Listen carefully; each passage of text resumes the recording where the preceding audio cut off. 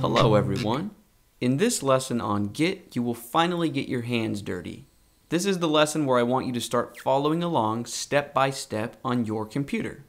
We are going to do a few things in this lesson. Number one, I will help you make sure that Git is installed on your computer. Number two, I will help you find the command line on your computer. Yes, I do actually want you to use the command line, that program that reminds you of computers from the 80s. Using the command line will give you a stronger understanding of how Git works. A lot of jobs will expect or even require you to use Git from the command line. And a lot of the other technologies that we will be learning about in this course, things like Node, NPM, Gulp, all of these things use the command line as well. Now there's nothing to be afraid of. The command line is way less intimidating than it might seem at first. And we are going to get our feet wet and walk through things step by step together. And number three, we will try out a few Git commands together. All right, let's get started. Now, this process of installing Git and finding the command line is a bit different depending on whether you are using a Windows-based computer or if you're using a Mac. Either way, this lesson has got you covered. Let's begin with the Windows side of things, and then we'll hop over onto the Mac side. If you are using a Mac, you don't need to download anything, so please ignore the following Windows instructions. So if you are running Windows, open up a web browser and head over to git-scm.com. If you perform a Google search for simply Git, this should be the first result. Here is what the website looks like, and what you want to do is come down to this teal colored computer and there will be a download button. Now I'm on a Mac, so it says downloads for Mac, but on your computer it should say download for Windows or something similar to that. Go ahead and begin the download, and when it finishes, open the installer file. From here it's very self-explanatory, so you can pause this video right now and just click next, next, next through the installer. All of the default options are A-OK. Once the installation is complete, come back to this video and unpause it. Okay, welcome back. I will assume that if you're watching this part of the video, you've installed Git. The next step is to click onto your Start menu or wherever your full list of programs is and look for Git. But more importantly, I want you to look for the program named Git Bash. This is the command line that I want you to use throughout this course. So whenever you hear me say command line, I want you to think Git Bash, the Git Bash program. So right now, go ahead and open the Git Bash. And once you've done that, pat yourself on the back. You have installed Git and you have found a working command line. For all of you Windows users, you can now skip ahead a bit in this video because right now we are going to take a look at the Mac side of things. Okay, so on your Mac, you are looking for an application named Terminal. One of the simplest ways to find this app is to go in the top right corner of your screen and click the magnifying glass, and then start typing the word terminal. Go ahead and hit enter or return, and there's your command line. Now, your terminal might not look exactly like my terminal visually, but rest assured you've got all of the functionality that you need. If you do want to customize the color scheme and appearance of your terminal, check out the description for this lesson. I will include a link to a guide on that. But let's not worry about appearances right now. Instead, let's focus on making sure that Git is installed on your Mac. There's a very good chance that it is already installed. And to make sure, just type in this command at your command line. Git --version and hit enter. As long as you see something along the lines of git version 2. number, you are in business. You're good to go. If instead you get a response of command not found or unknown command, that means that Git is not installed and you'll just want to go to the git-scm.com website, and just like we did for Windows earlier, you want to download Git for Mac. So go ahead and pause this video if you need to install Git on your Mac, and then come back and resume the video once you're good to go. Alright, so at this point in the lesson now, everyone watching, whether you are on a Windows computer or a Mac, has Git installed and you have opened the command line. This means we are all on the same page, we are all on even footing, so now we can walk through a few Git steps together. All right, let's begin by personalizing a few of your Git settings. When Git tracks your changes, it also tracks who is making those changes. So we want to let Git know about your name and your email. So type this in, git config -- global user.name, and then quotes, and you would type in your name, but I'll type in my name. Hit enter. Next, we want to do the exact same thing, but with our email address instead of our name. So the command is very similar. It's git config -- global user.email, and then just type in your email address, your email at address.com, but you'd put in yours, hit enter. All right, so now your copy of Git is all set up and ready to go. Now we can have Git actually do something.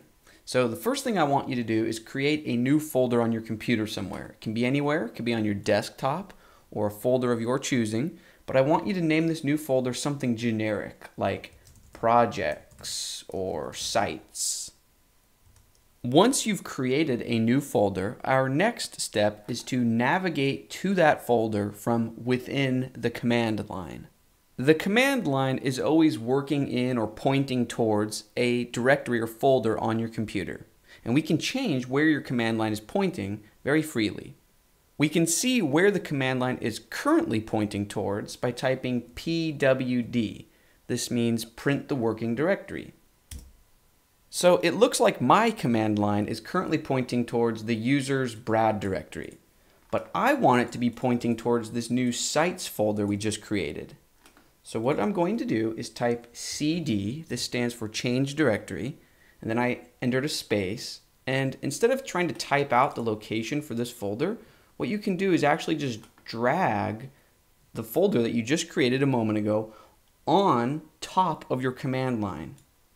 I will hit enter, and now I can try pwd again to print the current working directory. You don't have to run pwd. I do it just to make sure I'm in the right place, which I am. All right, so once you've navigated your command line to the folder that you created just a moment ago, we want to create another folder for a particular imaginary project. Now we can create a folder from the command line by typing mkdir, stands for make directory, space, quotes, and then I'm going to title this new project hello-world. Hit enter. Okay, so all that did is within the folder we created a moment ago, it created a new folder named Hello World. Let's begin an imaginary Git repository within this Hello World folder. So first we want to navigate in to the Hello World folder. So to do that, cd for change directory, and then Hello World. Or another way of navigating to that Hello World folder would be to type cd space, and then do what we did earlier, which is just drag that Hello World folder onto your command line. So that's the same exact thing. Now here is the moment of truth. Here's what we've all been waiting for. Let's tell Git to begin tracking anything that happens within this Hello World folder. Or in other words, let's create a brand new repository. All we do, once we've navigated to the folder that we like, type in git init, stands for git initialize, hit enter, and you've just created your first repo. Let's test it out. Let's make sure that it's tracking changes. So let's create a super simple HTML file. We can actually create new empty files from the command line by typing touch and then the name of the file that we want to create. So let's try touch index.html, hit enter. And if we navigate to Hello World, there it is. So go ahead and open this new file with your favorite text editor. We don't really need anything in this file, but just to prove a point, I will create an H1 and say hello world. Go ahead and hit save. Now back in the command line, if we type git status, Git tells us that I've made 2 changes to the folder.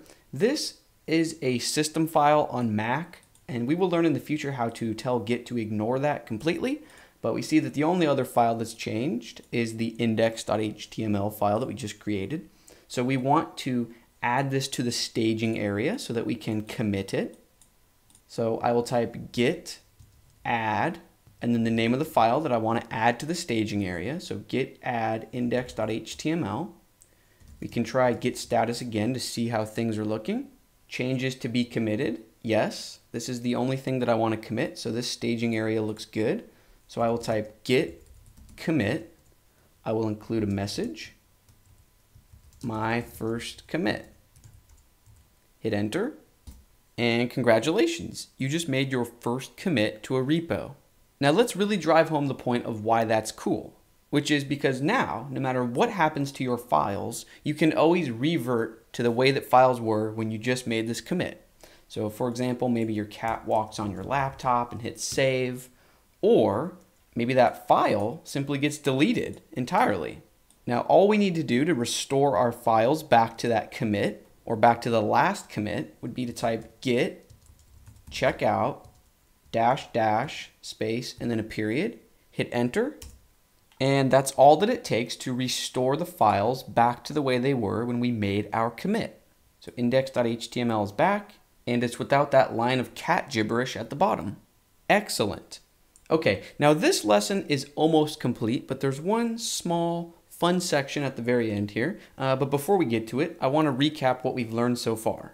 So far, we've installed Git on our computer. We've opened the command line. We learned how to navigate to a particular folder and create a brand new repo. And we made our first commit. Now, really quickly, I want to point out that we created a brand new repo from scratch. And while that can be useful, I think more often than not, what you'll do instead is you'll want to clone an existing repo from a server to your hard drive. So for example, let's imagine that you and I are co-workers, and I've been working on a website and I want you to help me. So the website already exists. So you wouldn't create a brand new repo. Instead, you would want to take the existing repo that already exists on a server somewhere and clone it or copy it to your computer. And that is exactly what we are going to do in this last section of the lesson. It's super simple. So back in the command line, I want you to navigate to not the Hello World folder, but to the main sites or projects folder that you created in the beginning of this lesson.